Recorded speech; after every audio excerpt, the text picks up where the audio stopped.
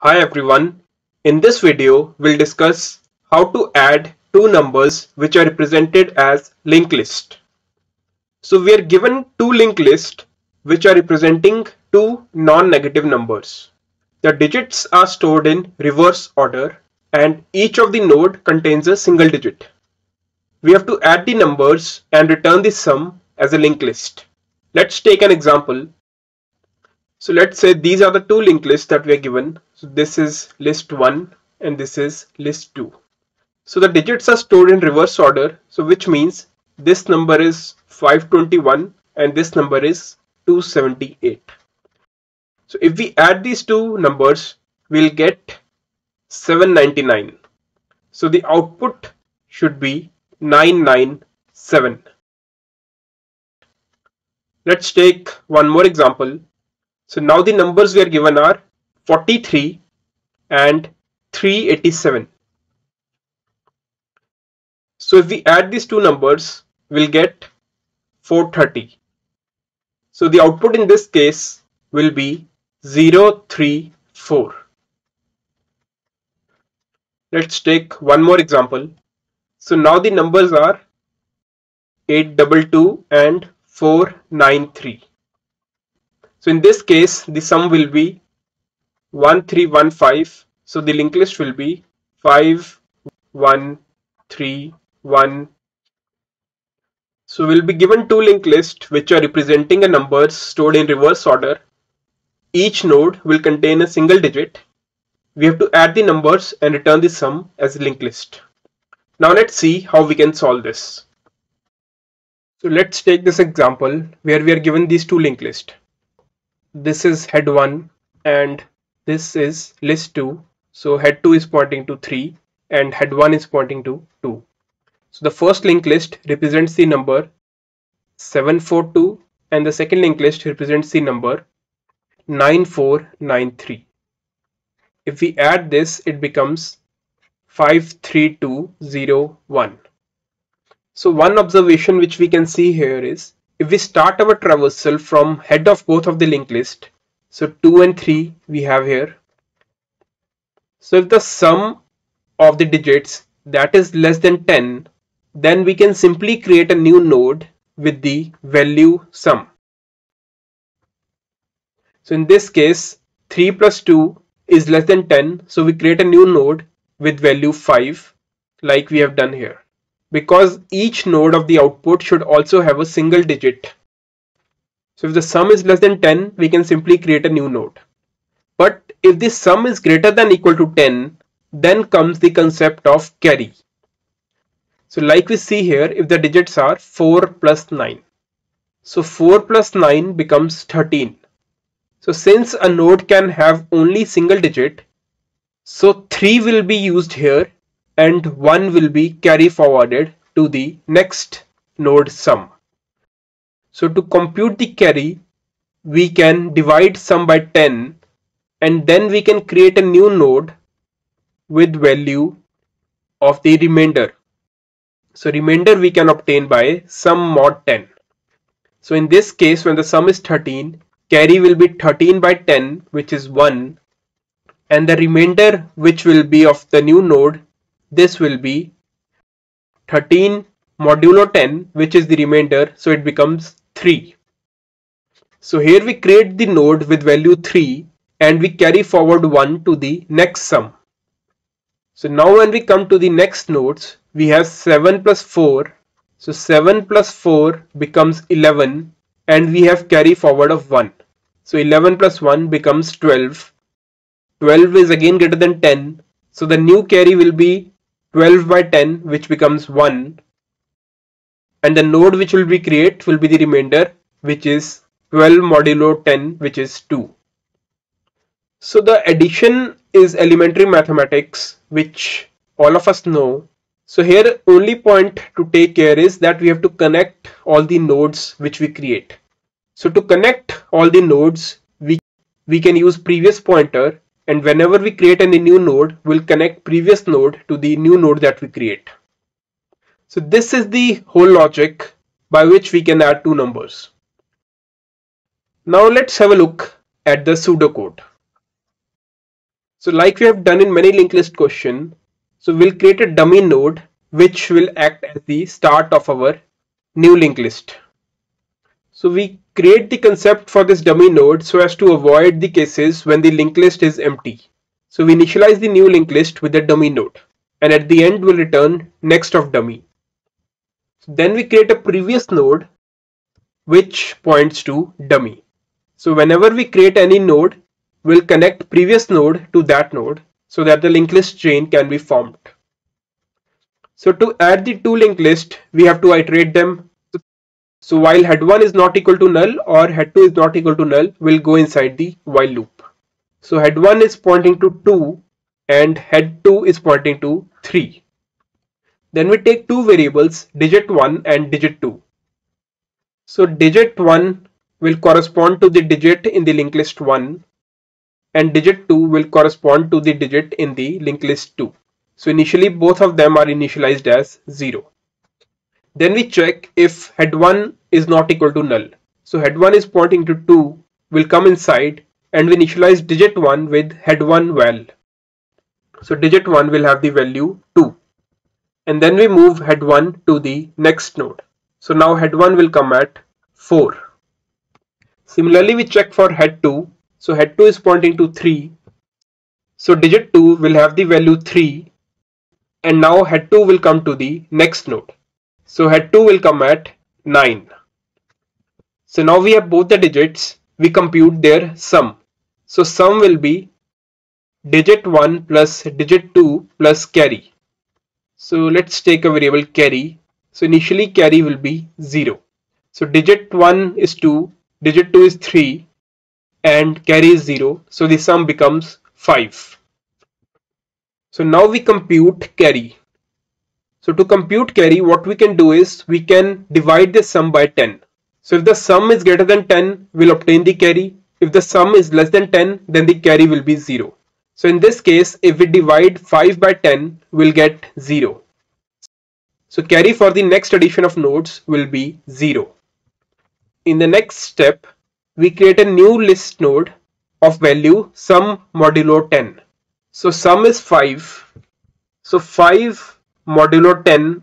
So the remainder we get is 5. So we create a new node with value 5 and we make it next of previous node. So previous node was pointing to dummy. So next of previous node will become 5. So we are making the link from dummy to 5 and then we move previous node to the next node. So now previous node will come to 5. So now we come to the next iteration in the while loop. So in the next step, we initialize digit 1 and digit 2 both by 0. We check if head1 is not equal to null. So head1 is pointing to 4. So digit 1 will be 4. And then we move head1 to the next node. So head1 will come at 7. Then we check for head2. So head2 is pointing to 9. So digit 2 will have the value 9. And then head2 will come at next of 9, which is 4. Then we compute the sum. So sum is digit 1 which is 4, digit 2 which is 9 and carry which is 0. So sum becomes 13. In the next step we compute carry. So carry is 13 by 10 which is 1. So for the next addition we have obtained a carry of 1. In the next step we create a new list node with the value sum modulo 10. So sum is 13. 13 modulo 10 is 3. So we create a new node with value 3 and we connect it to the previous node. So previous node is pointing to 5. So next of 5 becomes 3. And then we move previous node to the next node. So now previous node will come to 3. So with the usage of this previous node, we are connecting nodes of the linked list. So now in the next iteration of while loop, we initialize digit 1 and digit 2 by 0. We check if head1 is not equal to null. So head1 is pointing to 7. So digit 1 becomes 7 and now head1 comes to null. because 7 is the last node, so next of 7 is null. Then we check for head 2. So head 2 is pointing to 4. So digit 2 becomes 4. And then we move head 2 to the next node, which is 9. Then we compute sum. So sum becomes digit 1, which is 7, digit 2, which is 4, and the previous carry was 1. So this becomes 12. So the sum is 12, and now we compute the carry. So carry becomes sum by 10, so 12 by 10 becomes 1. So now we again have a carry of 1 for the next sum. So now we create a new linked list node with the value sum mod 10. So sum is 12, 12 mod 10 becomes 2. So we create a node with value 2 and we connect previous node to this node. So previous node was pointing to 3. So next of 3 becomes 2. And then we move previous node to this new node, which is 2. In the next iteration, we check head 1 is not equal to null. So head 1 is null, but head 2 is not equal to null because head 2 still has one node. So we come inside and we initialize digit 1 and digit 2 both by 0. We check if head 1 is not equal to null. So head 1 is null. So this if condition is not true. We come to the next if statement. Now we check if head 2 is not equal to null. So head 2 is pointing to 9. So digit 2 becomes 9. And then we move head 2 to the next node. So next of 9 is null because 9 is the last node. In the next step, we compute the sum. So sum is digit 1, which is 0, digit 2, which is 9, and carry, which is 1. So sum becomes 10. Now we compute the carry. So carry is sum by 10. So it becomes 10 by 10, which is 1. In the next step, we create a new node with the value sum mod 10. So sum is 10 modulo 10. So 10 modulo 10 is 0. So we create a new node with the value 0. And we connect previous node with this new node. So 2 is connected to 0. And in the next step, we move previous node to the next node. So previous node will now come to 0. In the next step, we check this while condition. So now head 1 is also equal to null and head 2 is also equal to null. So now this while condition is false. So this while loop terminates because we have traversed both the linked list fully. So after this while loop ends, we check if there is any remaining carry. So carry was 1 in the last addition that we did. So now we have to create a new node with this value carry. So carry is 1. So we create a new node with value 1, which is carry, and we connect previous node to this node. So we are creating the link from 0 to 1. So now the addition of the two linked list is complete. So to return the value, we can return dummy next. So dummy next will point to the first node of the linked list. So the output that will return is 5, 3, 2, 0, 1. So this linked list is the result of addition of the two linked lists that we were given. So the only tricky part here is this carry computation and the last if statement after the while loop ends, that if there is any remaining carry, we need to create a new node. So here you can see that we initialized this previous node with dummy node. So the advantage of doing that was that we do not have to write any edge cases for these two statements. Because if previous node was initialized as null, then you cannot do here previous node next because previous node is null. Then you would have to write some if cases that if previous node is null, then do this, else do that. So to avoid those edge scenarios around null linked list, we use the concept of this dummy node. So the usage of this dummy node makes the code a lot cleaner. So if we talk about the time complexity here, the time complexity is n1 plus n2, where n1 and n2 is the number of nodes of the linked list. So once we have understood the algorithm, let's have a look at the implementation. So all the source code that I will be showing is available on my GitHub repository, link of which is present here and as well as in the description. Now let's have a look at the code. So in the main function, I've created both of these linked lists. So the first linked list is 247 and the second linked list is 3949. So these represents the numbers 742 and 9493. I pass both of these heads to the function add two numbers. So this function will add these two numbers and return the head of the new linked list. In this function add two numbers, I first create a dummy node. I initialize previous node with dummy and then I traverse both the linked list. So until both the linked list have been traversed fully, I run this while loop. I check if head 1 is not equal to null. So digit 1 will have the head 1 value and I move head 1 to the next node.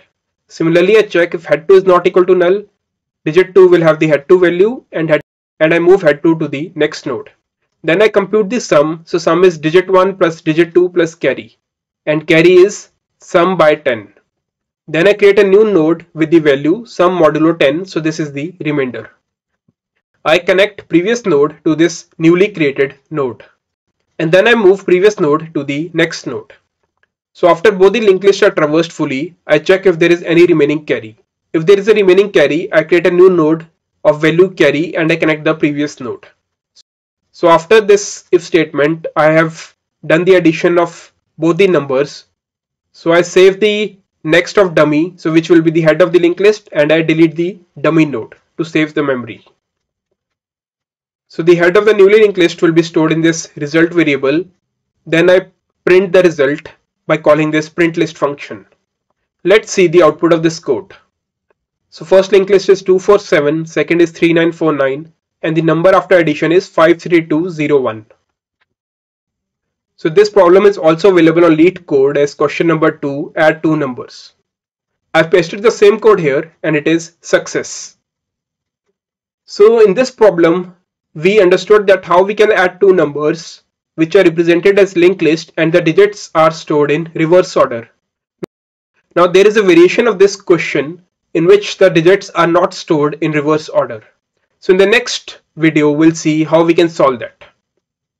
So that was all for this video. If you have any feedback or suggestions, please leave in the comment section below. If you like my content, please do like, share and subscribe to my channel. It really motivates me to make more such content. And until next time, this is Sandeep Thapar signing off.